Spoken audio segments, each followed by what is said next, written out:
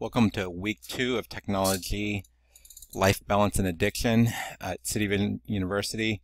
I just wanted to give kind of a summary of the materials for this week. Really is in the quote that originally was attributed to Father John Colkin, but also a lot of people attribute it to Marshall McLuhan. And that is that we become what we behold. We shape our tools, and then our tools shape us. So the idea in a lot of the reading and a lot of the videos for this week was that our minds are actually being changed by technology.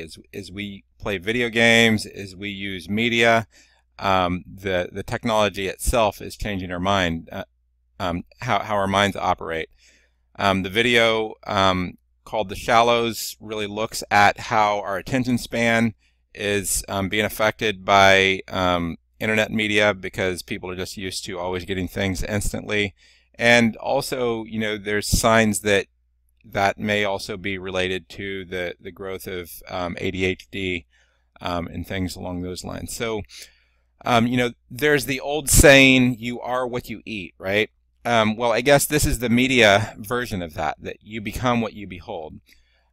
So let me just go into tying together the content from the first week with the content from this week. So, you know, the first week talked about how there's this monumental shift happening in society. You know, originally there was the transition from rural to urban, and that created a need for a lot of new things. And one of the things that created is, you know, whenever you're on a farm and you're working with your muscles 12 hours a day, there's not really a need for exercise. There's also not as much of a need for a focus on nutrition, because all the foods that you're eating are very wholesome. But then you move into an urban environment, and all of a sudden, you know, there's this huge need for exercise, and there's also a need for, you know, nutrition, because our food has become industrialized, and a lot of the nutrients have actually been stripped from it. So there's a similar transition that's happening in the transition from urban to the online digital. And I would say there, you know, from rural to urban, it was about physical health. The urban to online digital, it's really about mental and emotional health, and we need to get new tools for mental and emotional health. So, you know, the obesity epidemic that the United States and the rest of the world's facing is largely a consequence of both of these transitions. The rural to urban, we're not exercising anymore, but then instead we're, you know, sitting and, you know, spending more time, you know, in digital media. But you know, a lot of the response of that is going to need to be exercise and nutrition, but there's a similar thing on kind of the mental level. So that's what I'm going to focus on this week. And I want to start with a little bit of a story. So I grew up in Kansas City. Kansas City used to be considered the obesity capital of the country, where it had the highest rate, per capita rate of obesity anywhere in the country, until some cities, I think in Texas, took over. But people from Kansas City take pride. And you know, if being from Kansas City, you're in the most obese nation, or one of the most obese nations in the world, and you're, you know, coming from the most obese city, and I grew up in the inner city, so, you know, we ate horribly, and I took pride in that. And you know, food is very tied to culture.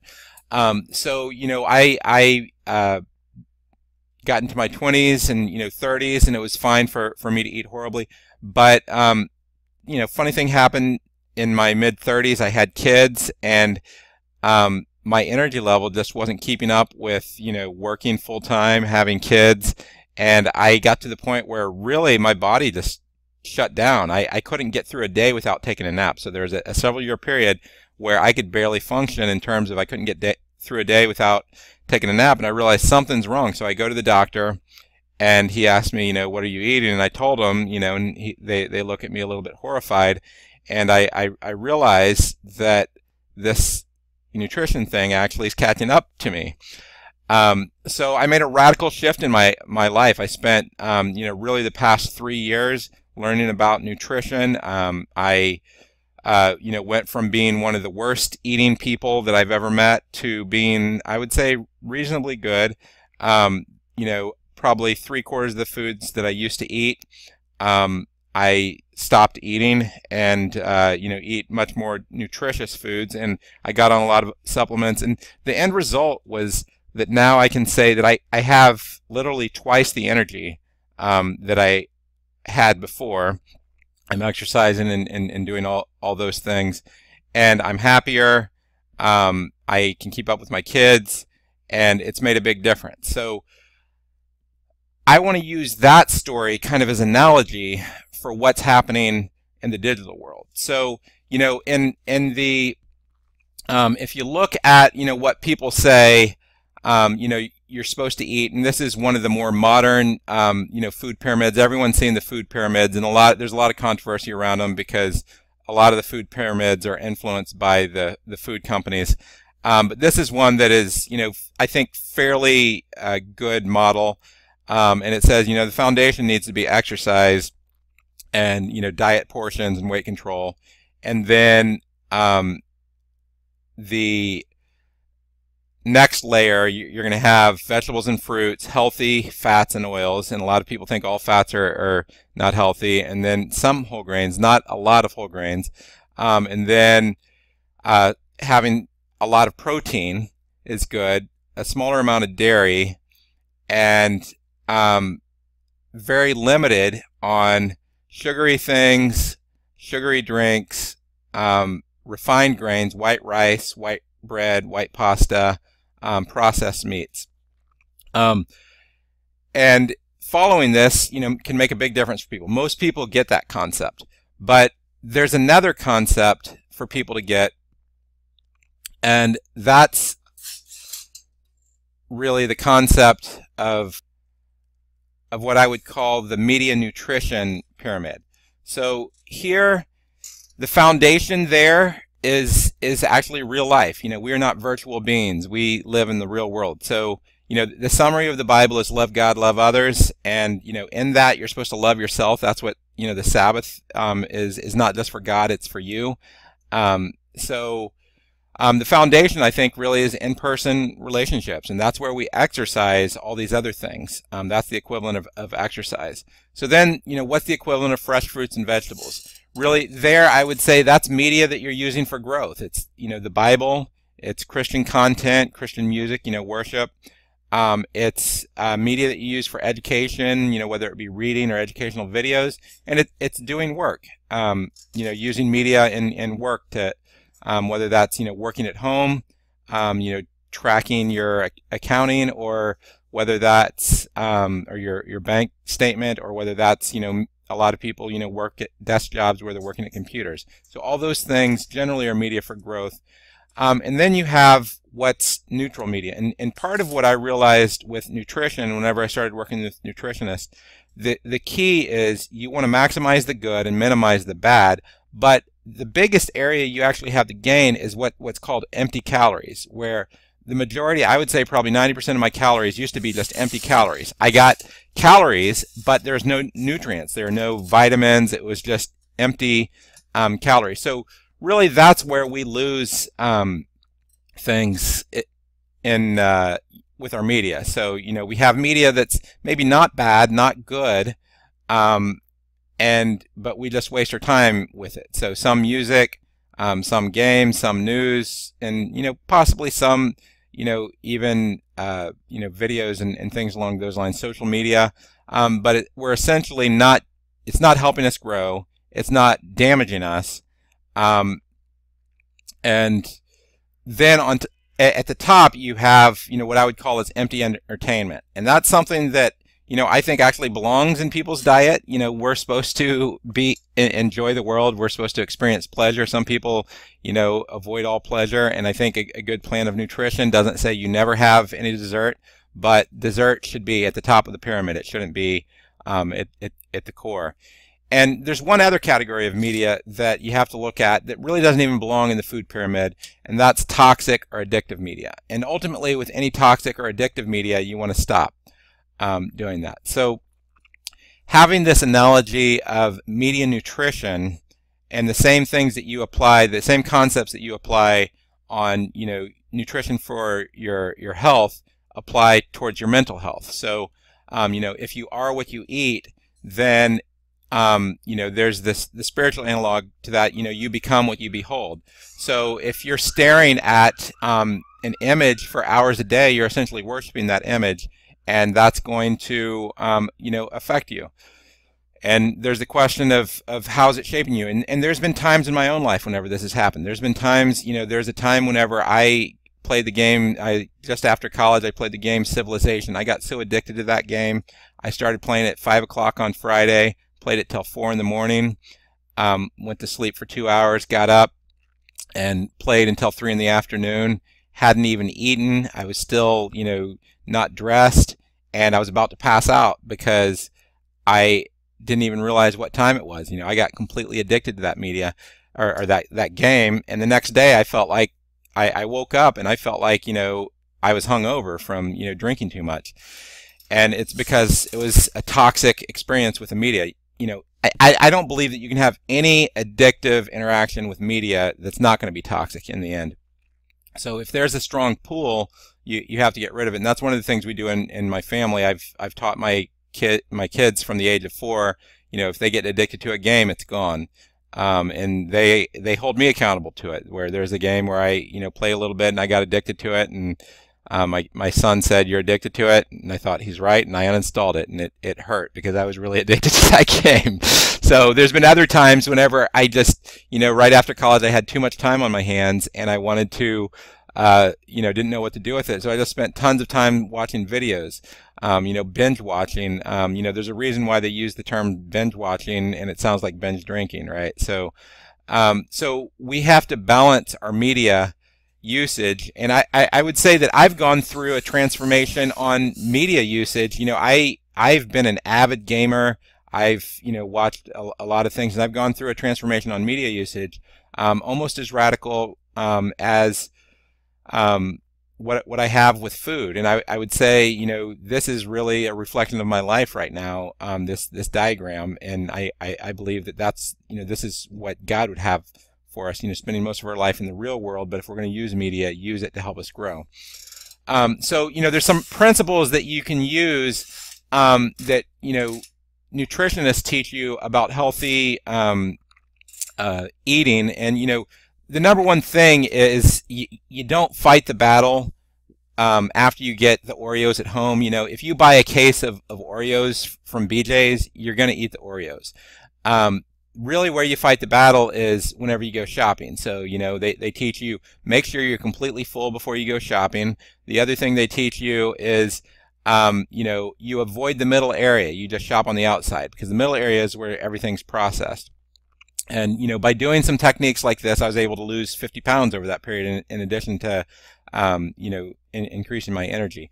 So there's the same type of principles that apply in using devices. So different media types and different devices really influence the availability of healthy media. And I want to create some associations that will help you think about, okay, how are you spending your time?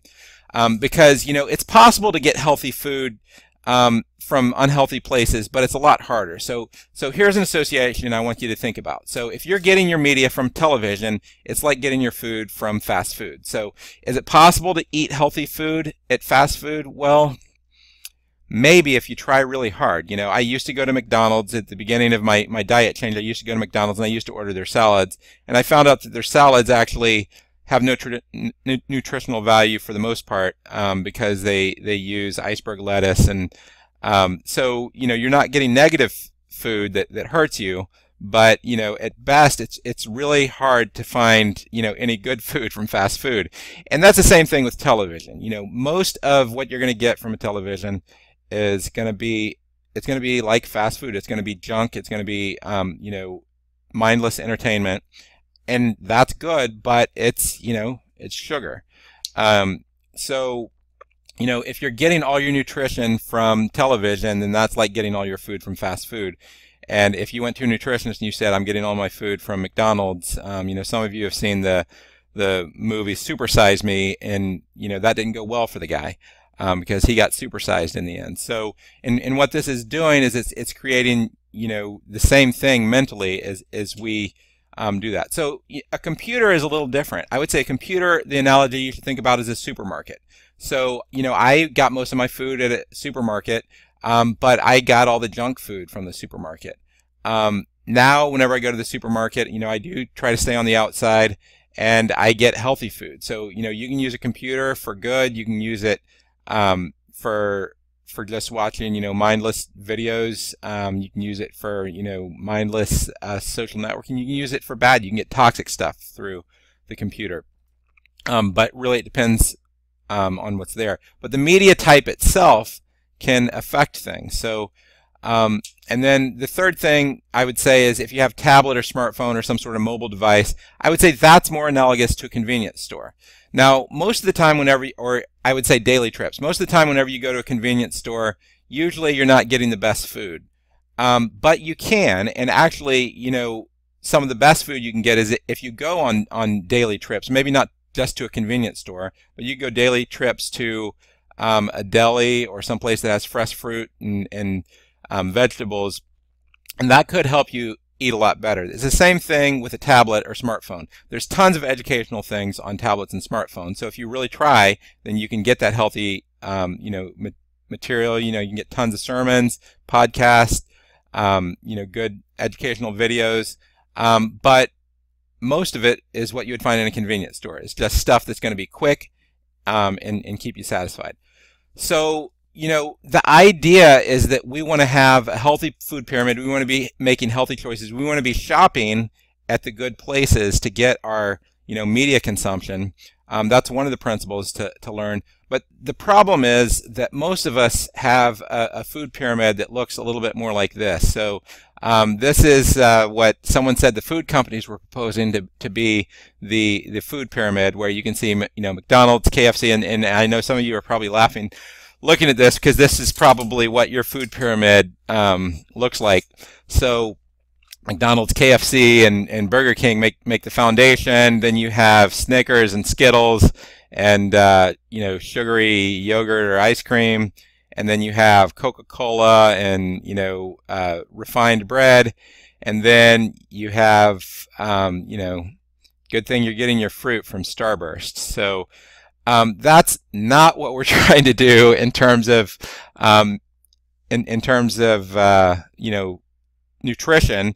And the same thing really is happening with the media nutrition pyramid. If you look at the way most people, the average American, is consuming media, I would say it looks a lot more like this, where they haven't taken the toxic or addictive media on the table, and that's actually the majority of their media. If you look at pornography use, if you look at people who are addicted to games, people who are addicted to social networking, the majority of the media use is what I would say it's in a category of a poison. It may not be a poison that's going to kill you quickly, but it's going to be more of a poison that's going to kill you slowly. People who die from drinking alcohol, it's a poison. If you consume too much of it, and your liver will shut down, and things won't work right. And it's the same thing with your brain if you're taking in toxic and addictive media. And we'll get more into the details of how some of this toxic and addictive media, it makes the exact same changes to your brain that being addicted to cocaine does. And we'll talk about that later. And then you have what I would say is sugary media. Most people, that's what they're spending their time on. If you look at how people are using media, it's spent on empty entertainment, watching TV, then neutral media, and media for growth. A lot of Christians might do that on Sunday. They listen to worship music on the way to church and from church, and they might read their Bible once or twice a week. And then the in-person relationships where you're not involving media, your time, and this is the way it used to be in my family, and sometimes it is on bad days, where the only time you spend with your family is around television, which really doesn't count as relating to other people. So this is not the media nutrition that we want to have, because the end result of this is as we become as we behold. Or if you look at what the Bible says, it says, "For as a man thinks, so is he."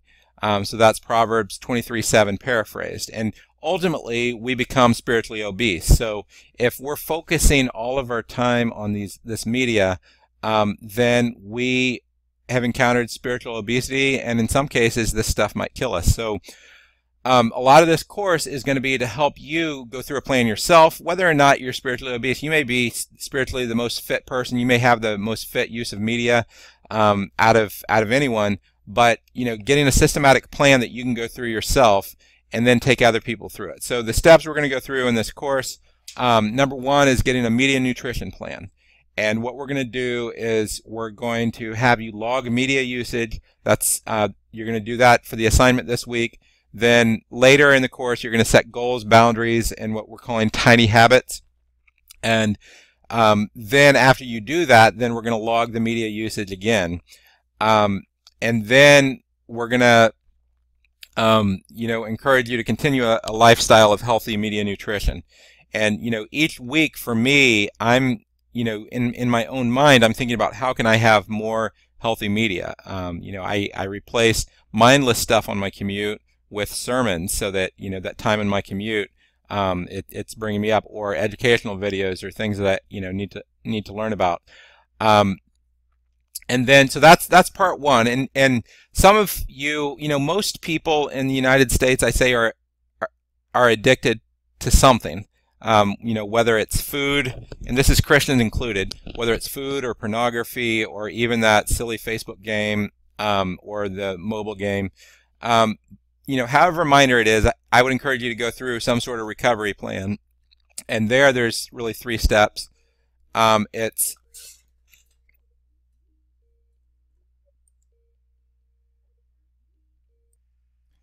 So the 3 steps of the recovery plan are to establish accountability, participate in a recovery group, and one of the assignments we're going to have you do, and a lot of you probably have been in recovery groups or counseling before, but we want to make sure that everyone has gone and at least visited a recovery group, and then the assignment's going to be to reflect on that, and then and the recovery plan would be to continue as needed. So. But the idea is we want you to be able to point people to resources. Now, not everyone here is going to need something like that, but we believe in teaching people what we've experienced, so we want you to go through that. So the next part, I'm going to go through this week's assignment. So there's actually several elements of a media diary log that you're going to be going through, and I'll kind of talk you through these different elements. So with that, I'm going to go ahead and pull up the media diary log, and I'm going to kind of talk you through the actual assignment for that. So in the media diary log, so this week's assignment, so it's your week 2 assignment. There's a bunch of different steps that you go through. So you're going to download this spreadsheet. You're going to download the narrative document. So they're linked here up at the top. So the spreadsheet's one of the documents, and the other one is the narrative document. It's going to look like this. So you're going to download both of those, and then what you're going to do is in step 1, you're going to change the date to be whatever date you're starting your to track. So say you're going to start it on 5/29. So you just type 5/29 and then 5/29, and then it's going to update the other days for you automatically.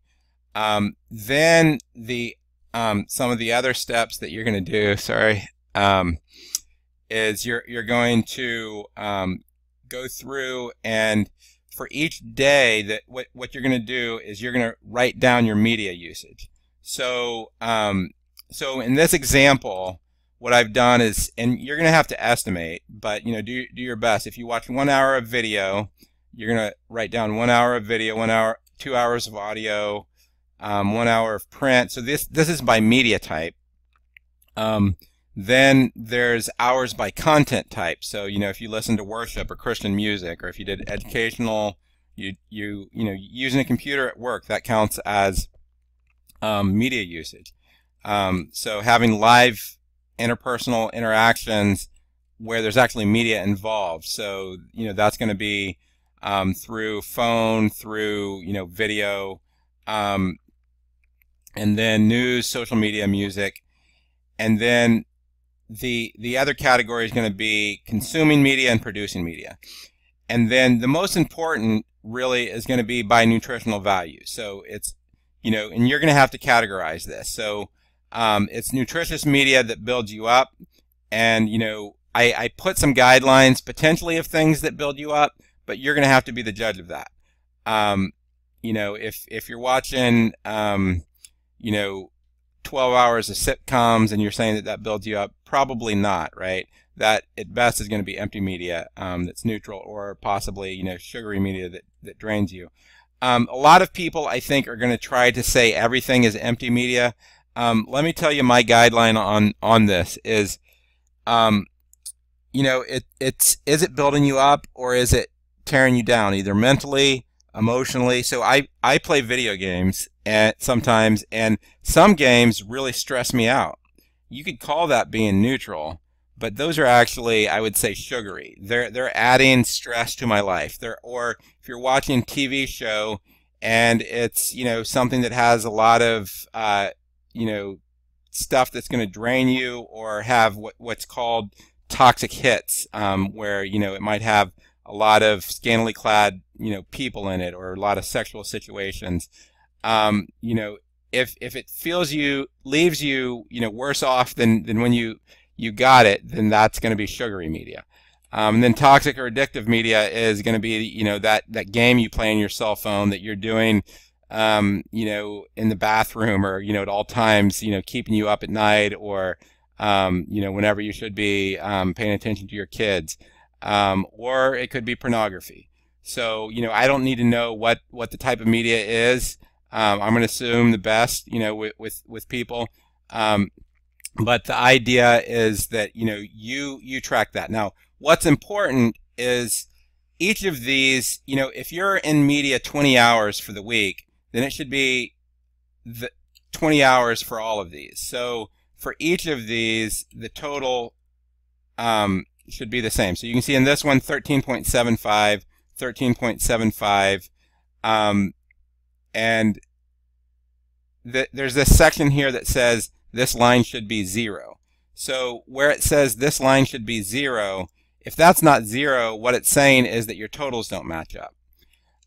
Now, there's another category called producing media or consuming media. So you're consuming media, television, radio, audio. Producing would be you're creating a document at work, or it might be that you're tracking your finances and Quick and at home. So that's your producing rather than consuming.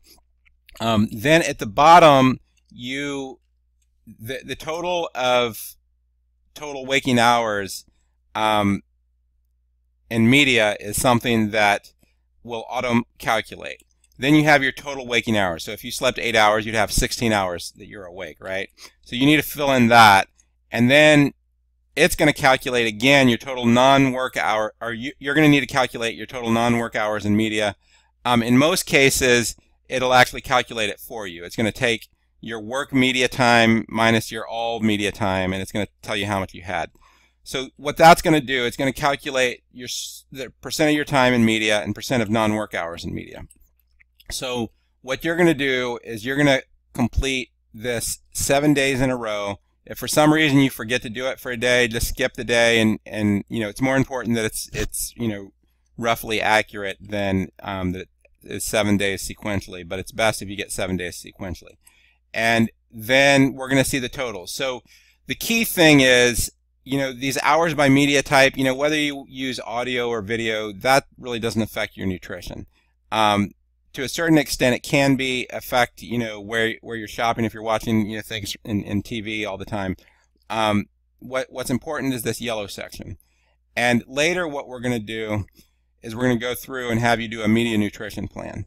Now, for most people, the easiest way to track their media log, media diary, will actually be to first go through and to journal it. So you would do something, you'd say, I got up, and I use this example. I got up and I checked my email for 5 minutes. Then I listened to music for 30 minutes in my commute. Then, you can talk about like if you went to work and you use media at work. So you would just do it in a narrative format for each day. So I would recommend that you start it that way. and then you use that to populate the actual spreadsheet, because you'll have to think about, okay, was that music I was listening to on the way to work, was that neutral, negative, positive? And we're not trying to be legalistic or be the judge. It's you decide on it. And